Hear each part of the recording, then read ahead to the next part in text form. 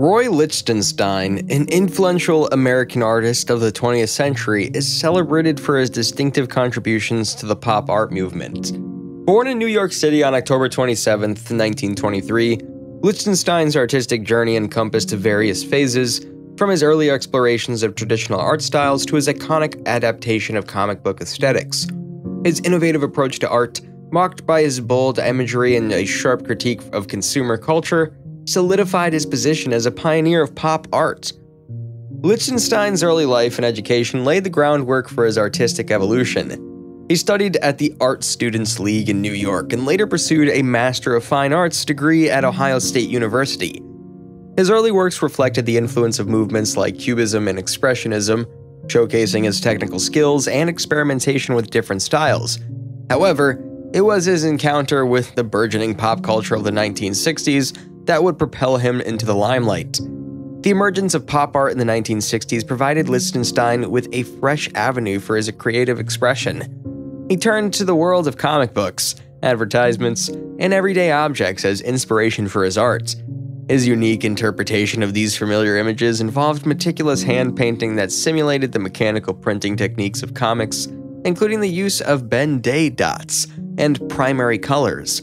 This replication of mass-produced imagery questioned notions of originality, highlighting the repetitive and superficial nature of popular culture. Among Lichtenstein's most iconic works is Wham! 1963, a diptych painting that captures the intensity of aerial combat, sourced from a comic book panel. Through this monumental artwork, Lichtenstein transformed a transient moment into a timeless symbol of both heroism and tragedy.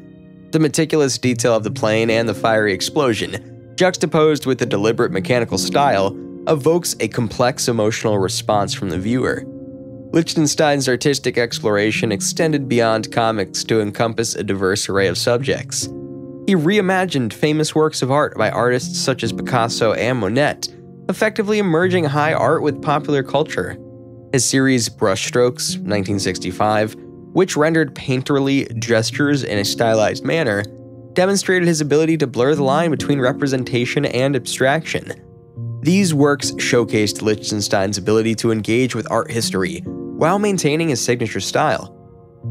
Beyond his visual art, Lichtenstein's work held a deep conceptual significance. By appropriating and recontextualizing mass-produced images, he addressed the commercialization of art and the shallowness of contemporary visual culture. His art questioned the boundaries between high and low art forms, prompting viewers to reconsider their preconceived notions of artistic value. Roy Lichtenstein's influence continues to reverberate in the art world and beyond. His legacy can be seen in the works of subsequent generations of artists who draw inspiration from popular culture, as well as the incorporation of pop art aesthetics into advertising and design. Lichtenstein's art remains a testament to his keen observation of the world around him and his ability to transform the mundane into the extraordinary.